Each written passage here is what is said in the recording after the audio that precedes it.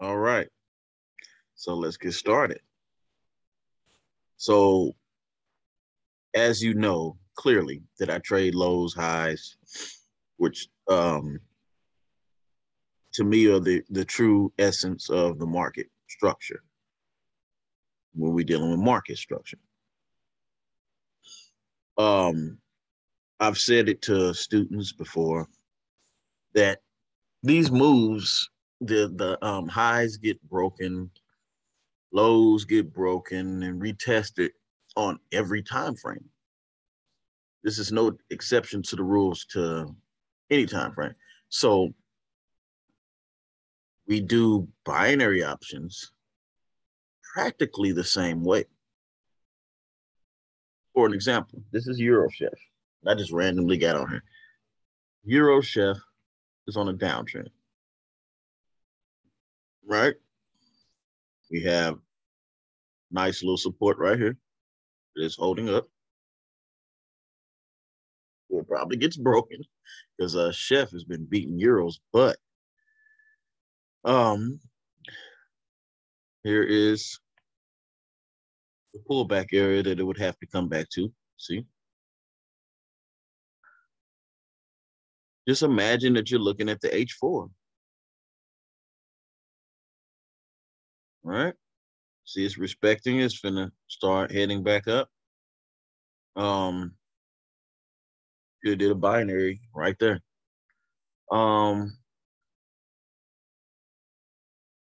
Euro Chef, so weird looking. Not really pair that I look at the lot. I mean, on higher time frames, it's been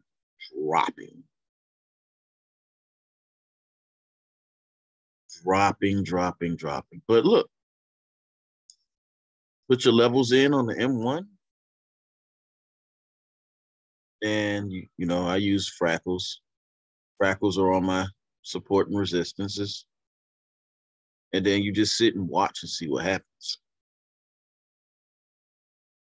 You know you could trade off of this too. M1. Let's say we would put a trade in to go right here. I'm just hypothetically, I didn't do any markups or nothing, but M1 is fast. It's fixed. It's six. What's it? 6:51 a.m.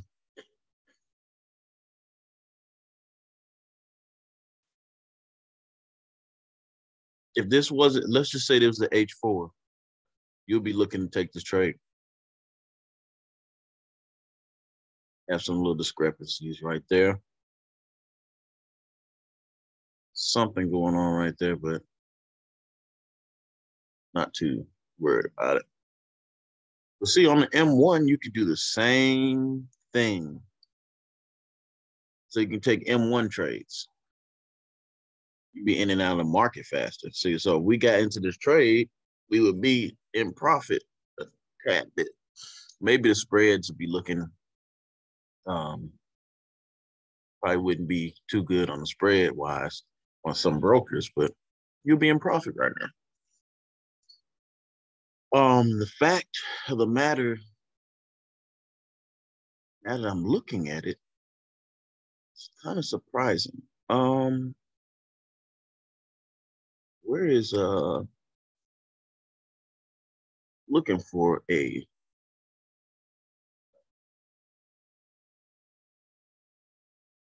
is it okay? It's the curve. You know, when I see price action doing like a little curve, but look, we're losing this trade. We're in drawdown. And then we have a bearish golfing candle on the M1. So this is going to drop and break that support. Might. Yeah. So it's going to break that support. Look like wasn't trying to. The whole idea was to show you you're looking for the same. You're looking for the same stuff on the M1 that you do on the M4. So obviously, just for illustrations, we're in a losing, we're in drawdown. Stop loss is down there. So if this was the H4 and you got in this trade and you had this support, the support looks like it got broken. Or we'll see. See, looks could be deceiving. Retest candle or whatever. Well, hey, let price action do what price action wants to do. I learned that very long time ago. So look, rejection. Now we're back in profit. Let's just see if this trade wins. I don't have it on my phone right now. I didn't put this in.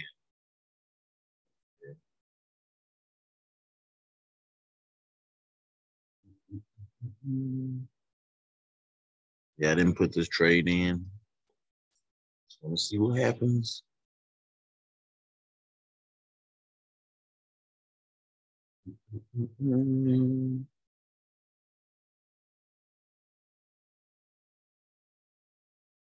Let's see how this candle closes. That's a nice close if it's closing like that. So we have a frackle below that, but still decides to come down. I used to do this a lot. I used to just go on the M1, mark them up, put a trade in, see what happens. Euro Chef has been on a downtrend for so long. Probably wasn't a good idea to do Euro Chef. I'm actually looking for good support on Euro Chef. I'm looking for a really good support on Euro Chef so it can we can catch the swing. There'll be a really great swing as soon as we see the right candles that we're looking for. Yeah, it's a close below support. So we got to drop. So we would hit stop loss at this point.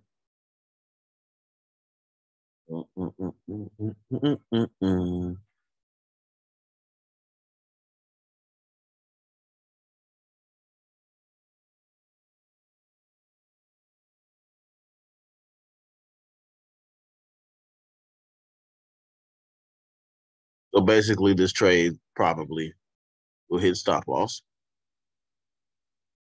And go ahead, hit it.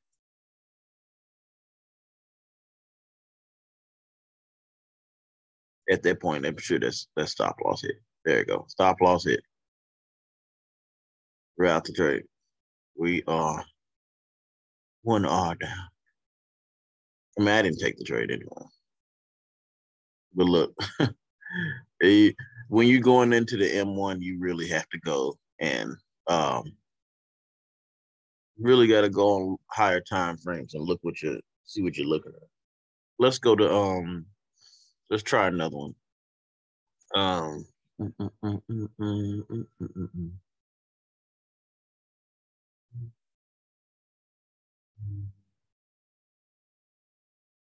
don't know what that was illustrating. Look at Euro New Zealand.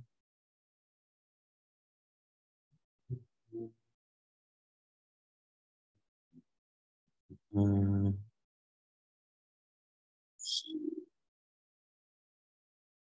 right, we can try. We can try UJ.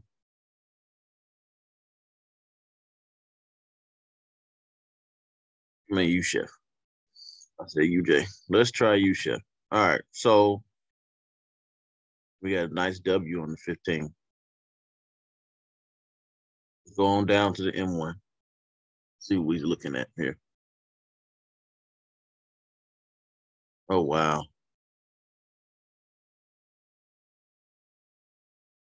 Nice. So the moves that I was looking for already happened. Let's go to another one. Let's try GBP JPY.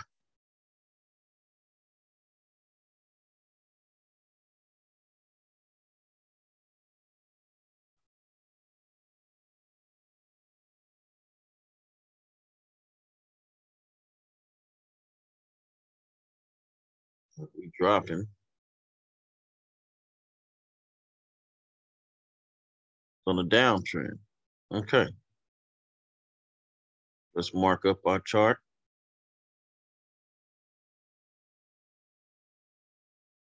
Obviously, that was respected. Here's the last low there. It was broken. This is the pullback. And see, it's already happening without us.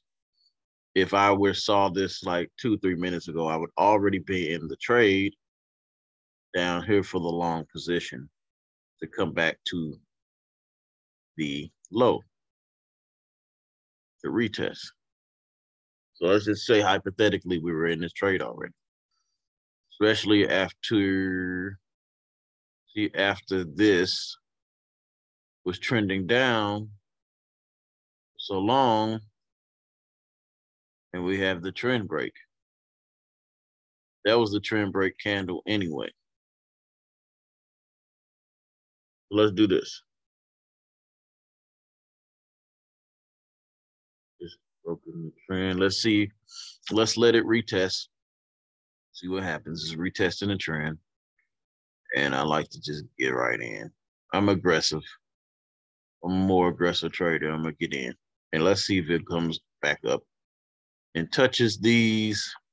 So we're in profit already. They're quick because I get in. I just get in. So let's see if it breaks this low. It comes back to this high. So we'd already be in profit right now on the M1. And, I would have put a higher lot size in so I can really see my money.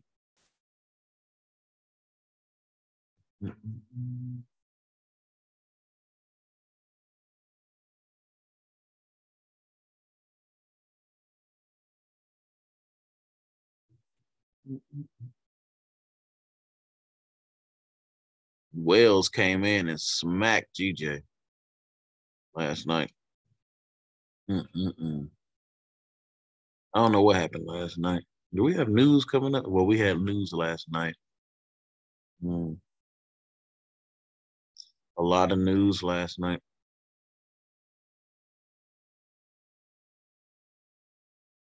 So it's still retesting the candle. This trend. Got our freckles showing us what it's all about. And we have second rejection. See what happens. We're still in profit.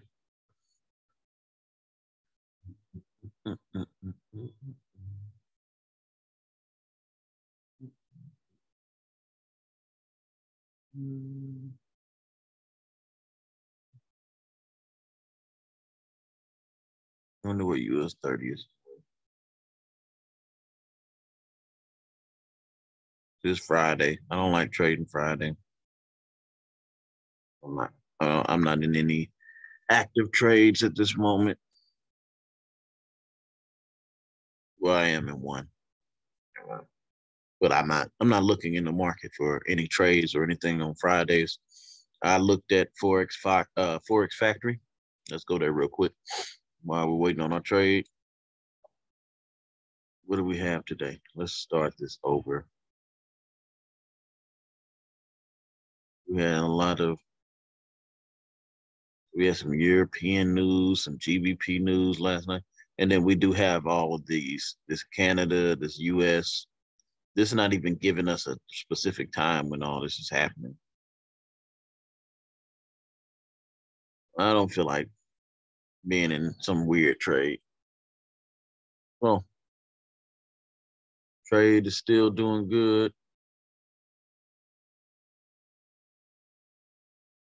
Still in profit.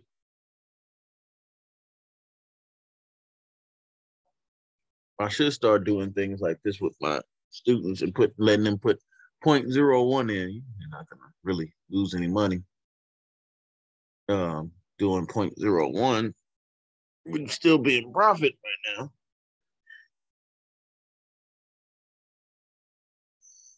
Hopefully this trade doesn't do what Eurochef did. I want to see one winning trade.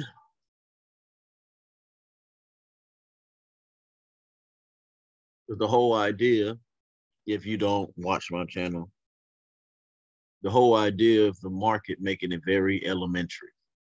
We try to make the market very elementary. Is price does a push up, right? Makes a high, right? What happens next? It exhausts, makes a low. Then it does higher high. Then it does lower low. Then it does higher high. Then it does lower low. And elementary as that sounds, because we think that trading is complicated. We want all these complicated indicators. We want all these complicated theories, all this stuff, so we can complicate it and blow accounts. But in essence, it's easy. Price ever does this, exhausts, made a higher high, comes back down to this support. We're looking to take the next higher high. That's how you look at the market. It looks like GJ said, the hell with my experiment. And this happens. This is the M1. M1's fast and things happen. And you know, I'm confident. I'm a really great trader. I'm not trying to rub it, you know, I'm humble, definitely humble, but I could say I'm about an 82 to 85% trader. If I put my trades, close them half out, put stop loss at break even, I'll be like an 89. But if I don't close half and put my stop loss at break even, I'm like an 82. Still good. See? And see how it's now starting to push up. And I didn't realize one thing. Price did not take out the last low. And for some reason, something's going on right here. If we put the line charts in, you see the sharp move right there. And then it was making sharp moves right there. For some reason, we had something going on there. So if this was the H4, we would have had to wait. How many candles? 1, 2, 3, 4, 5, 6, 7 H4 candles for this move to happen. That is patience beyond compare.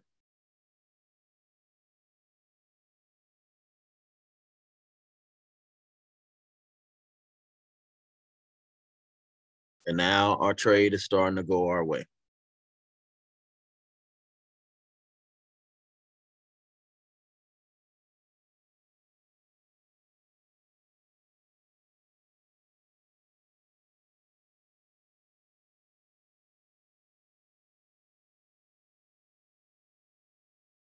And there's the first low. Let's see if it blows, but it's going to react right there. We got to see what happens.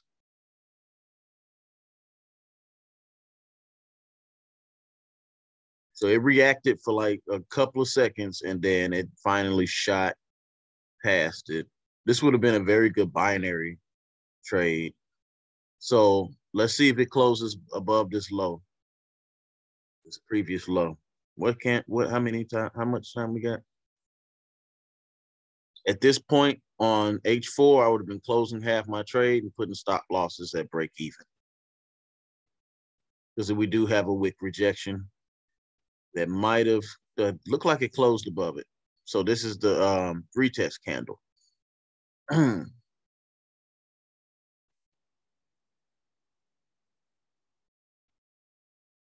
Let's see what the retest candle has in store.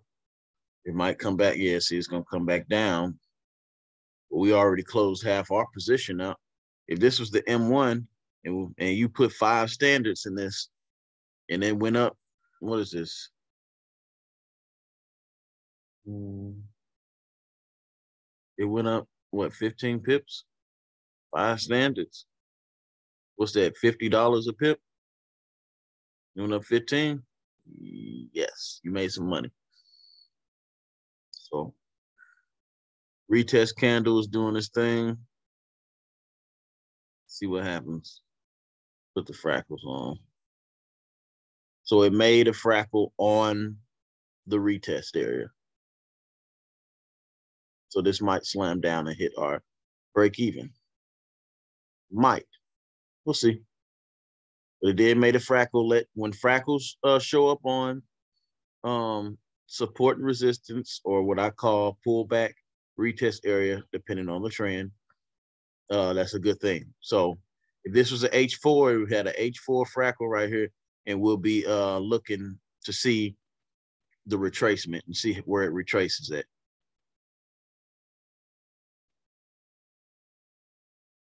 The way that last candle closed, it closed as if there's still bullish momentum. That's not a doji. So yeah, it closed like there's still time for bullish momentum, but we'll see. Well, we got this. Okay, let's see how this goes. Obviously, if we do this, there's a sharp area right here where it's at. Just respect this, making it respect. But we already closed half, so we got our profit out of it. And once it comes up here, if it does come up here and start coming this way, then we'll start moving our stop loss to the last low.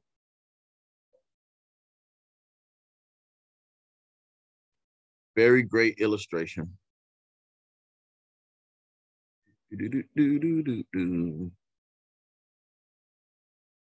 Nice, let's rock.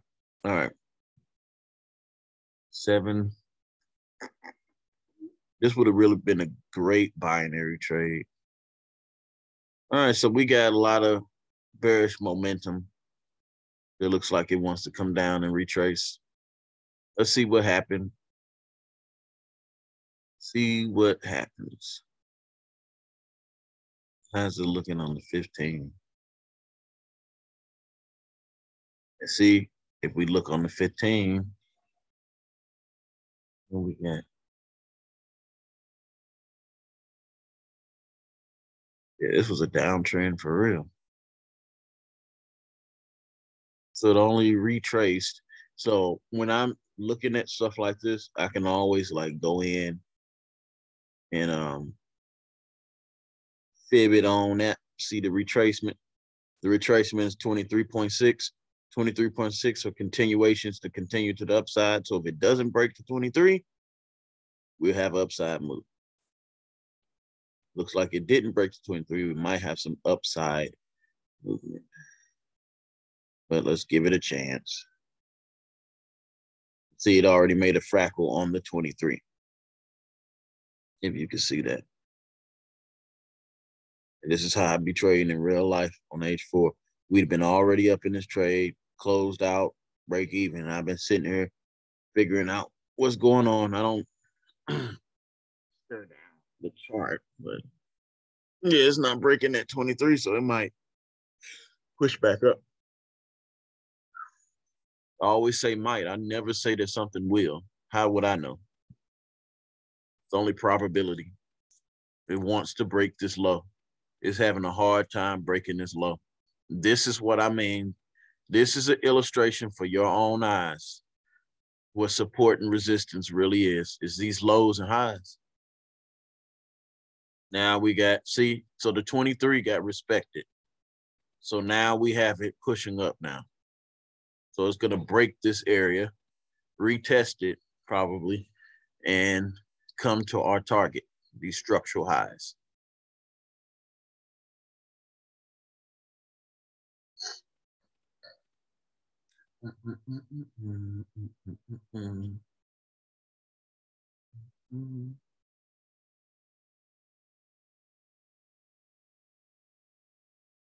That candle got to close below that low. I mean, above that low. Nice wick rejection. That was a beautiful wick rejection. That does redeem itself.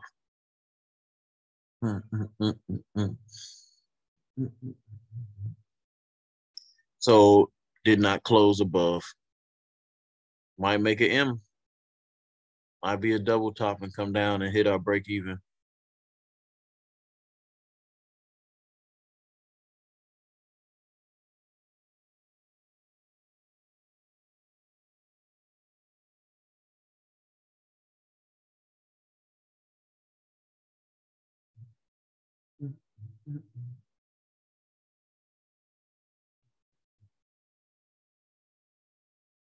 Yeah. Best regards. Oh, okay.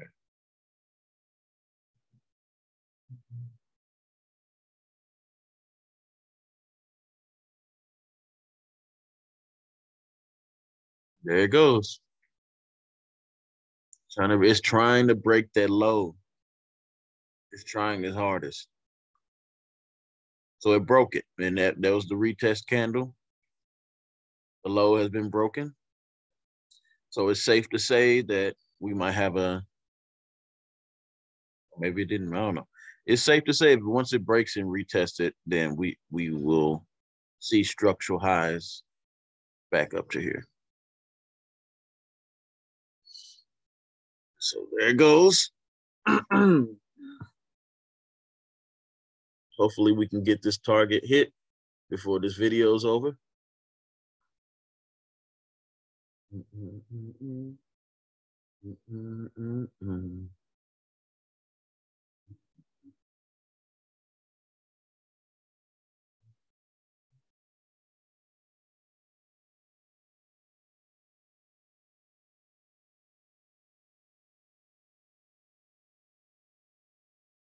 the market does the same stuff every time,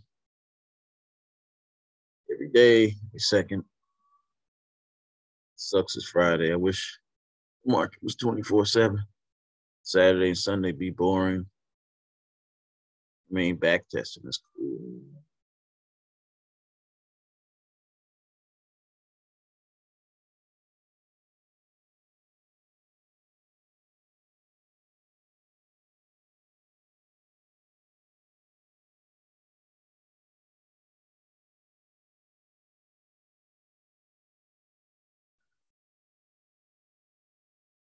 But yeah, see, at this point, we would be doing this.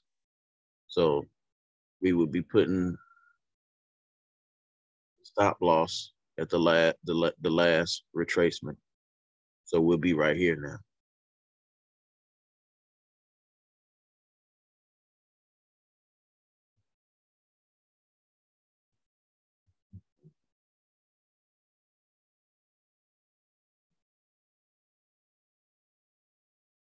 I know some traders are, before they put it up here, close some more out. And I'm like, I already closed half out. I don't want to close too much more. Let a little baby lot size runner run. And I'm like, I don't know if I want to do that.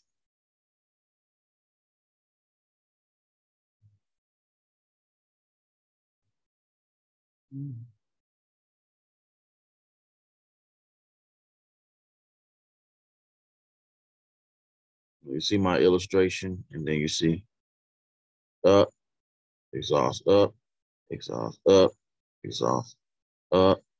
It's just elementary, but okay. I'm not gonna make this video super long. I just wanted to give you an illustration of on the M1, you could do the same setups, whatever setup that you go for. The way I trade, it doesn't matter what time frame, I should be able to trade that same idea on that time frame. So hopefully you're getting enough information that you need to take your trading to the next level. And for now, I will see you on the next video. Have a good rest of your weekend. See you guys on Monday. Peace.